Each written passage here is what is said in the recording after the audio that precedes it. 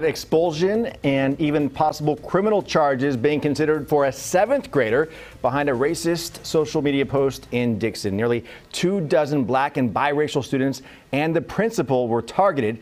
Thanks for joining us at 5. I'm Steve Large. And I'm Adrian Moore. CBS 13's Madison Keevee is live at John Knight Middle School in Dixon for us tonight after speaking to the parent of one of the students, Madison, who was in that photo. Yeah, that's absolutely right. And she put it simply, words are words. She wants action.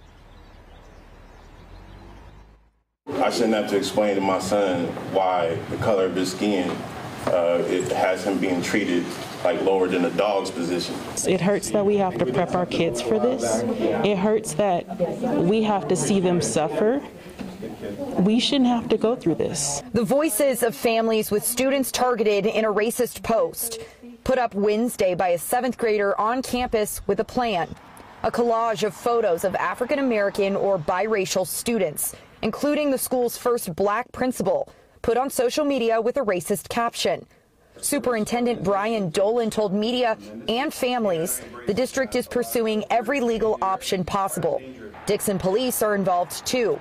I asked Dolan if criminal charges are possible. We don't have the ability to make that call, as they don't have the ability to make ours on if there should be criminal charges. I trust you mean what you say, but words don't do anything for us.